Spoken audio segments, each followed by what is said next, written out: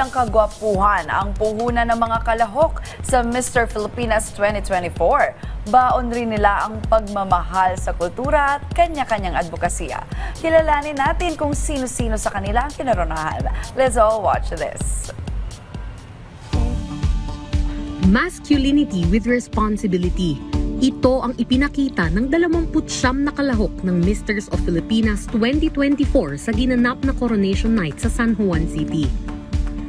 Sa ika-11 taon, layunin ng Misters of Filipinas na ipakita ang kahalagahan ng pagiging isang responsableng lalaki sa makabagong panahon.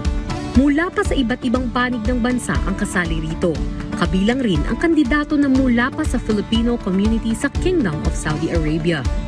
Mula sa 29 candidates, 5 lamang ang kinoronahan. Itinanghal na Misters of Filipinas Man of the World si Raid Azgayer mula Cebu Province na inaming nakaranas ng bullying pero hindi ito naging hadlang para sa kanya pangarap. I experienced bullying because of I gained weight during the screening and people were bashing me. I look ugly, I look fat, I look like a whale. And it went trending with million views. However, I didn't stop there. I told myself I can work harder to achieve and prove to myself I can do better. As a child, we dream, during my college days, I used to dream that I want to compete in Misters. And I'm really amazed with how dreams can come true. Samantalang panalo rin si Denver Argana ng Muntinlupa City bilang Fitness Supermodel World 2024.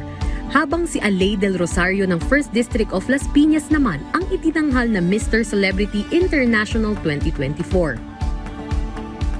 The Top Model Universe 2024 title si Gian Antonio Gudicelli ng Cebu City at Mr. Teenager Universe title Soy Mico Santos ng Pampanga. Ang Misters of Filipinas ay patunay ng kahusayan at dedikasyon ng mga Pilipino sa larangan ng pageantry.